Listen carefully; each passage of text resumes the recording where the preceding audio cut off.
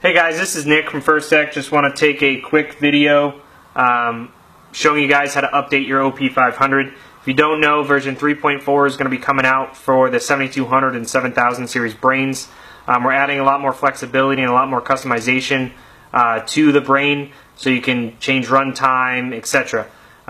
With that being said, some of these features require the use of an OP500 and this update to the OP500 to actually work properly.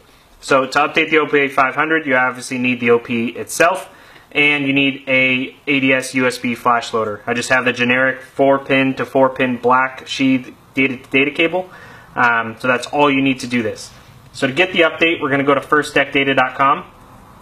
We're going to select Documents, Firmware, CompuStar CM Series Loader, then we're going to select the OP500 firmware update.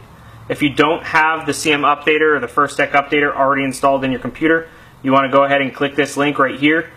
Make sure to disable your internet security or antivirus, as some of them recognize this as a virus and blocks it or deletes it automatically. So make sure to disable that just momentarily while you download and install this program.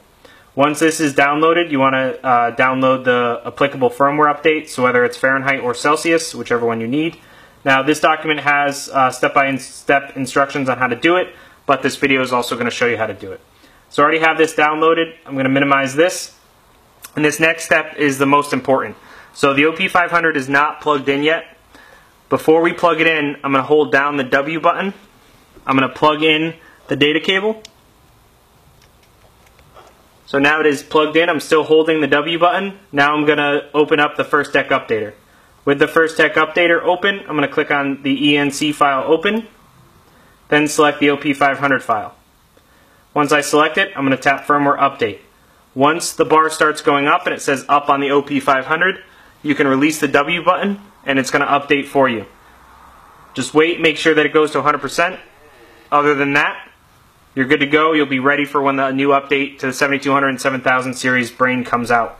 Any questions, please give us a call, shoot us a line on Facebook, or an email. Thanks, guys.